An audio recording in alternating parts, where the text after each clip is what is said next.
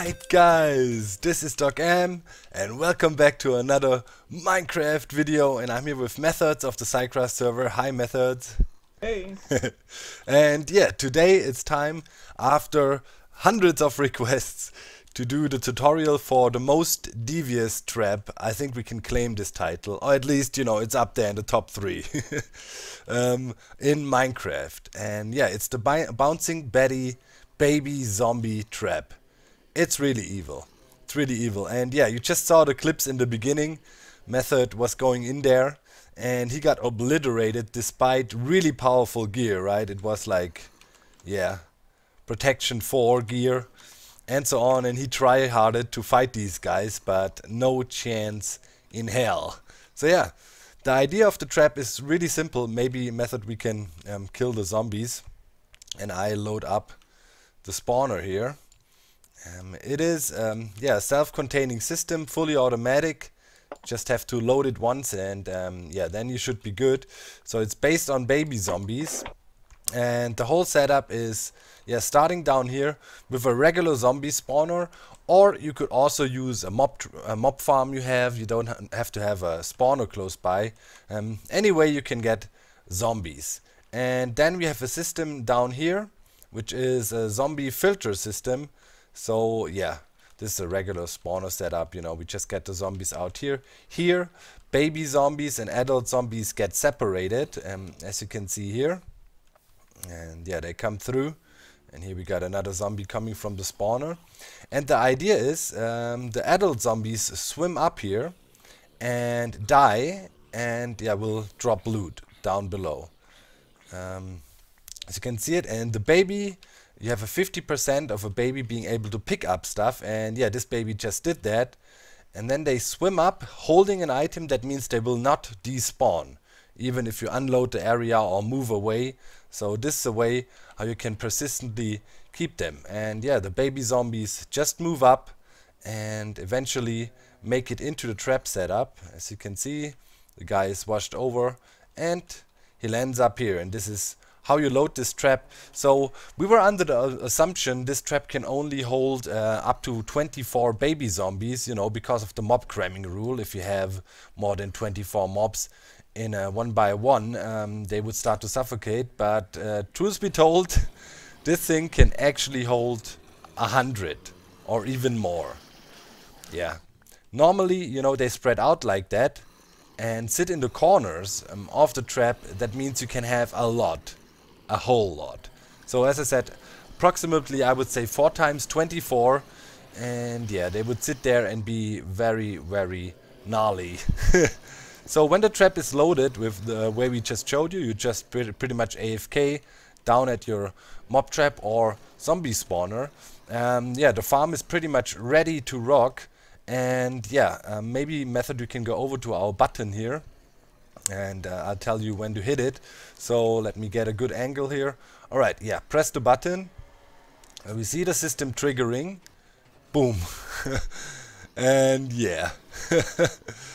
Crazy. Those baby zombies, we have them buffed, in this case with speed 2. So they're insanely fast. And they're also buffed with strength 2. So extremely strong. Obviously, you know, if you think about it, you can do other stuff. For example, you can replace the potions we dispense down here with invisibility. Right now, yeah, here we got the strength, and on this side we would have the speed potions. And yeah, they get dispensed before the zombies get launched. So now imagine maybe speed 2 and invisibility, which is even more nasty. Then we would have literally no chance. But yeah, the way it is set up right now, it is lethal.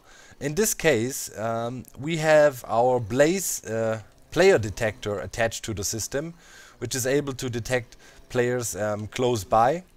But of course you have a plentitude of ways, or a multitude of ways, to trigger this system. You could have it hooked up to a door if somebody presses a button, if somebody walks over a pressure plate. You could have a trap chest triggering, you know, use your imagination. There is multiple ways to trigger this trap. But yeah, it's pretty sweet using the blaze detector here. If you want to know how to build the blaze detector, I'm gonna put a link in the video's description to another video where we did hidden ninja skeleton snipers that trigger fully automatic, and it includes the blaze player detector as well, so you can check that out and learn how to build it. Really simple. And yeah, now we want to do a little tutorial for you guys. It's going to be partially showing you a block by block tutorial for the little redstone part below, and for the spawner setup you're just gonna look at it. I think it should be easy to replicate the way it is. So let's go. Well, I'm pretty sure, guys, most of you built a basic mob spawner collection system for mobs. It's pretty simple. You just have an 8 long water stream here, and yeah, this thing is 9 wide. It doesn't have to be 9 wide, but it fits nicely. And yeah, after you flush your mobs out, and I recommend though, need to tell you that real quick, to have a 3 block high gap here, for the reason of the mobs, you know, maybe spawning back here, and if it's only too high, they can get stuck at the spawner for a little bit, like if they swim along like this. And you want to clear the area as fast as possible so new mobs can spawn, right? So yeah, have a 3 high gap and then the water, and then you just drop them 2 blocks down into a water stream, and the water stream just flows along, and you start the water stream right at the edge here and just let it flow, and then you should have 1 open block here right at the end of your spawner setup. And from there on out we built the filter. So yeah, this is pretty much the trench we were just talking about. And oh yeah, okay, I need to start it 1 block earlier. So like here, it would be like this.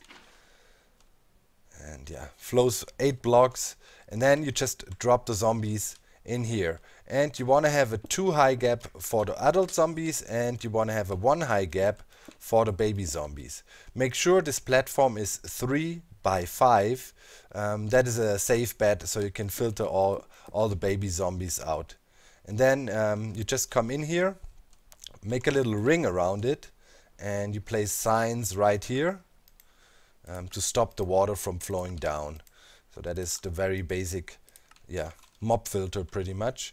And yeah, that's already it. You cover it up here. You make sure to place a water source block here in the corner, and yeah, also make sure to have a little gap here in the end. And then what you need is a sign here to prevent zombies from the water from flowing. And you get a little something like this, and close it off, and that's already the first part. So let's say if we throw a baby zombie in here now, you can see it will be washed over by the diagonal water stream and will be filtered out. So that is part 1. So now when we filter the baby zombies out, we want to do another 2 high drop here to make sure the water stream doesn't connect weirdly or anything like that. And you bring that over here, and you close off the sides just like that,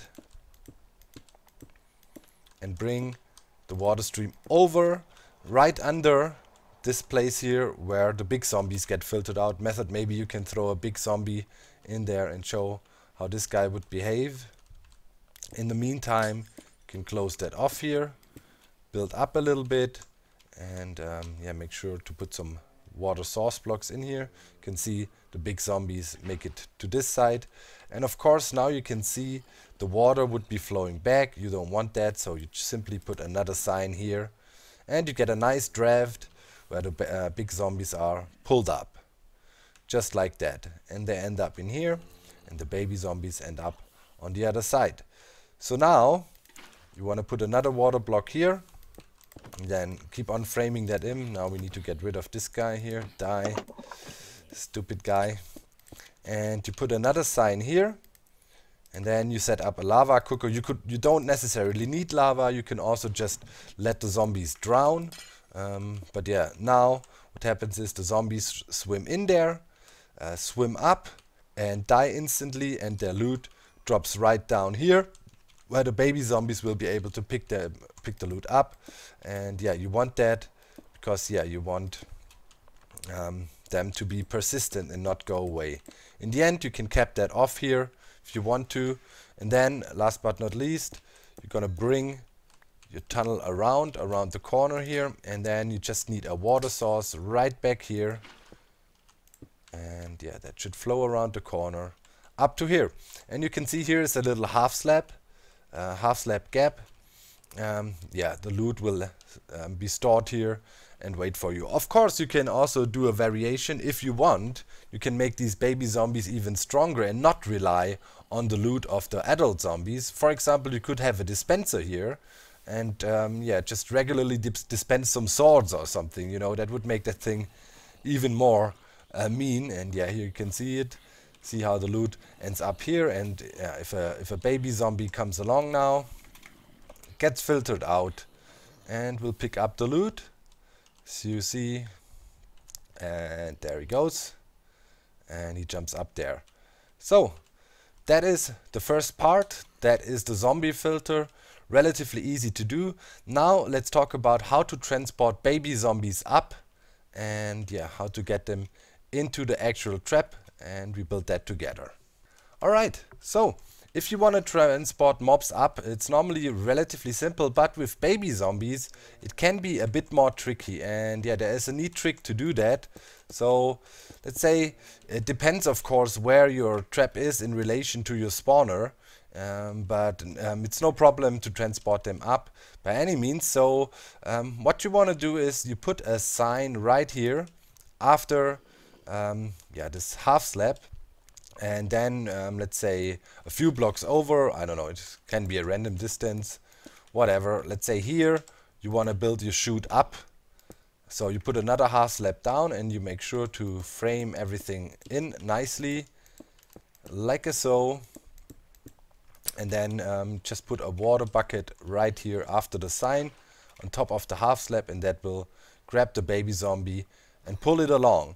So now the upwards part can be a bit tricky. You would say, why? I can just use full blocks like that and build up, but that can be a little issue with setups like that, because yeah, little baby zombies tend to stand like right here in the middle and then can get stuck at this block.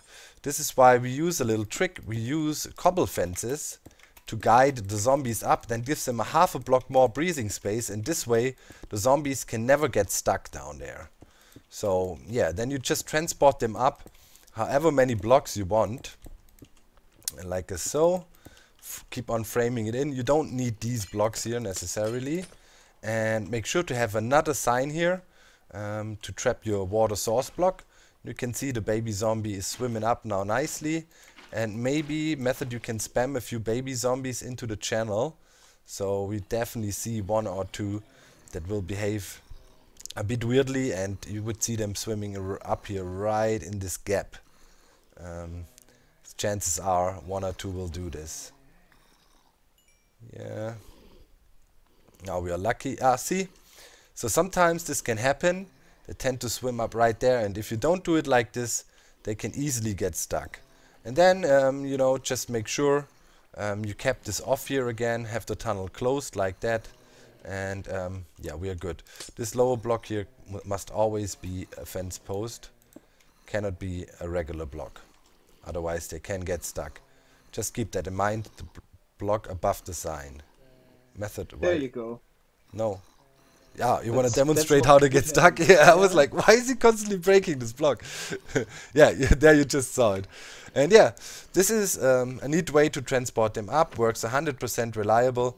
Nothing bad will happen from that. So now let's say our spawner would be further down, right? And you have to transport them, let's say, over 20-30 blocks up. Of course, mobs can suffocate and take drowning damage. And to prevent that for baby mobs, you cannot have a one wide gap just with a sign, right? How you would do it with grown-up mobs. So to do that, you do a little sidestep thing here, pretty much. So let's kick them in. You can see you have a little breathing gap like that. See, you just bring them over a block and then keep transporting them up. And by the zombies coming through here, they have an air gap, can breathe, and then you go further up, and you can pretty much transport them as high up as you want, and they will take no drowning damage. So yeah, this is part 2. And now I'd say we finish this tunnel here off camera, and then we actually start building the trap setup, the bouncing Betty we called it. Alright, so when you reach the surface, it's recommended, it makes it easier, that when from your elevator until the area where you want to drop the zombies in, which would be here, you should have 8 blocks. It makes it easier because, you know, stops the water right here. So yeah, just make sure to lay it out in a way that you can do that. Otherwise you have to maybe go in circles or do some other complicated stuff, but you really want the water to stop just before the contraption.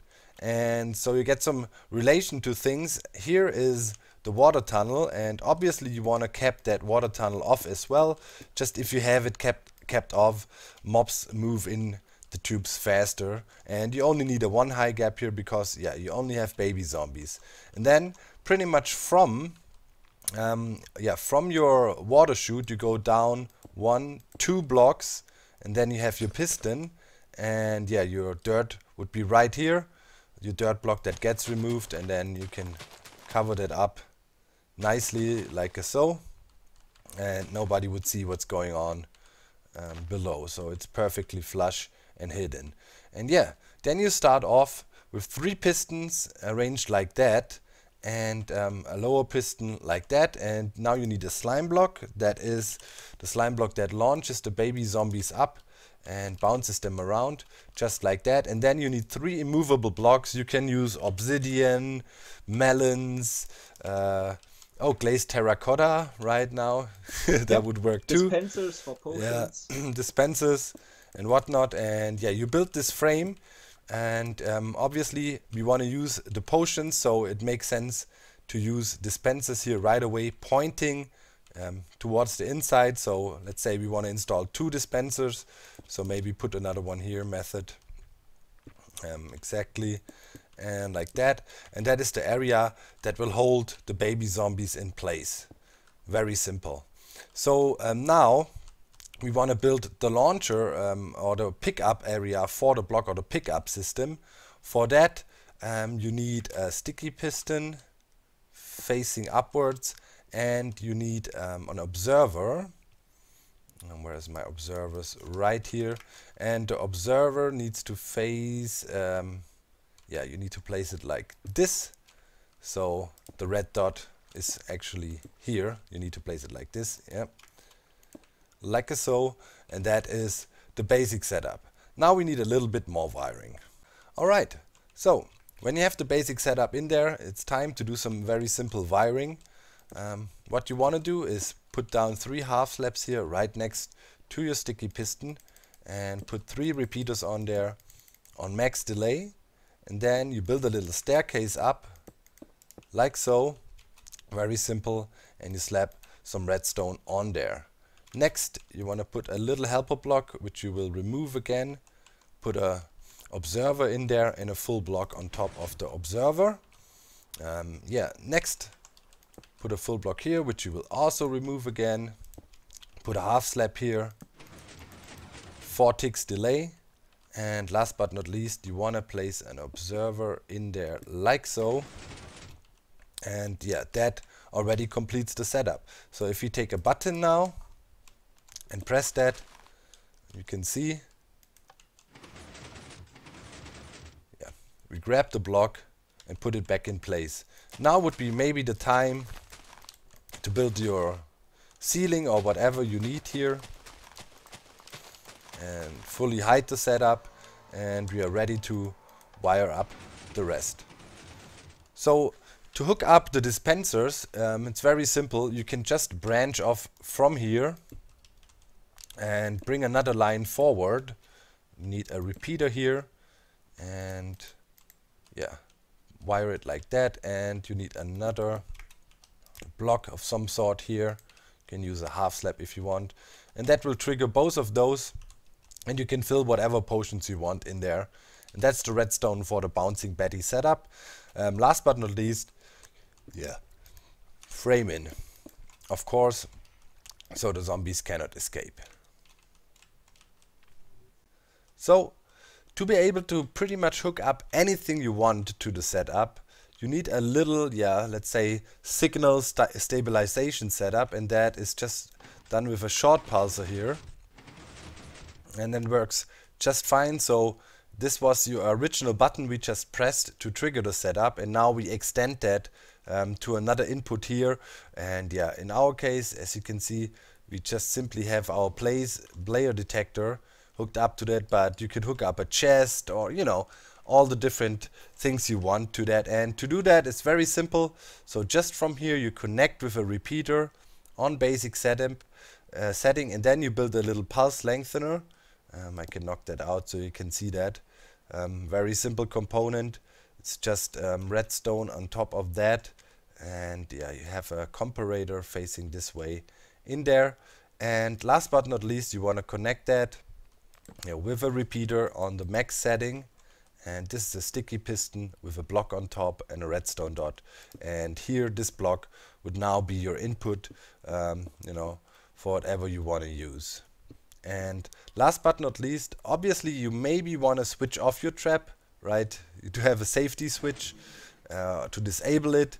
And we do that by simply retracting the block of the short pulsar. And yeah, you can really easily do that. If you take a lever, and then you can wire that to wherever you want. And now if an input comes here, you can see, of course, nothing would happen. And if you want to trigger it again, yeah, there you go. So that's your safety switch. You want to probably have a secret switch or some means of disabling this trap if you have that in your base. Otherwise, yeah, might be a bit problematic.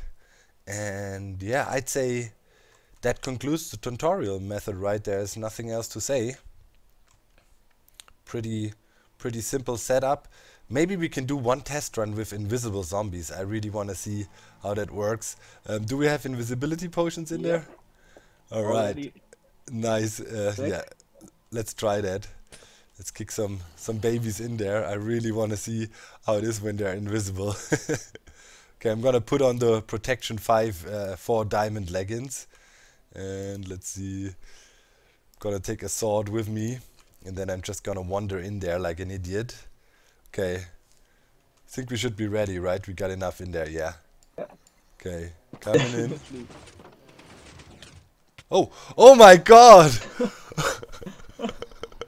What? I was about to say it didn't work. Yeah, I was like, huh? Oh my god, yeah.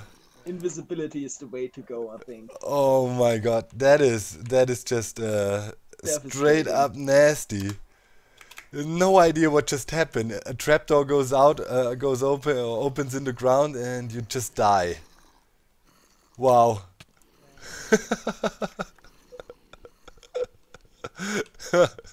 Man, yeah. If you have any questions, feel free to ask them in the comment section. And I'm also gonna link the Hermitcraft episode where I actually test this in a real life scenario on a survival server. So it's definitely doable, definitely manageable, and very lethal. And I'd say thanks for watching. Also make sure to check out all the links to the SciCraft guys. I think I'm just gonna link the latest server tour, right? That would make sense. I guess that's fine. Yeah, so people can see what you guys are up to. Make sure to check them out. And in the server tour video, then you see all the links to everybody on the SciCraft server. Some crazy survival stuff. They take things to the extreme. If you look around here a little bit, there's lots of stuff those guys been working on. This is a new server, but it's already full of things. So in any case, thanks for watching, my friends. I hope you enjoyed the tutorial. Thank you, Method, for helping me out as usual. And no problem. I'd say bye, guys. Make sure to leave a lot of likes, share this, and if you manage to build it and kill some of your friends on the server, always looking forward to videos and tweets about it. Bye, guys. Goodbye.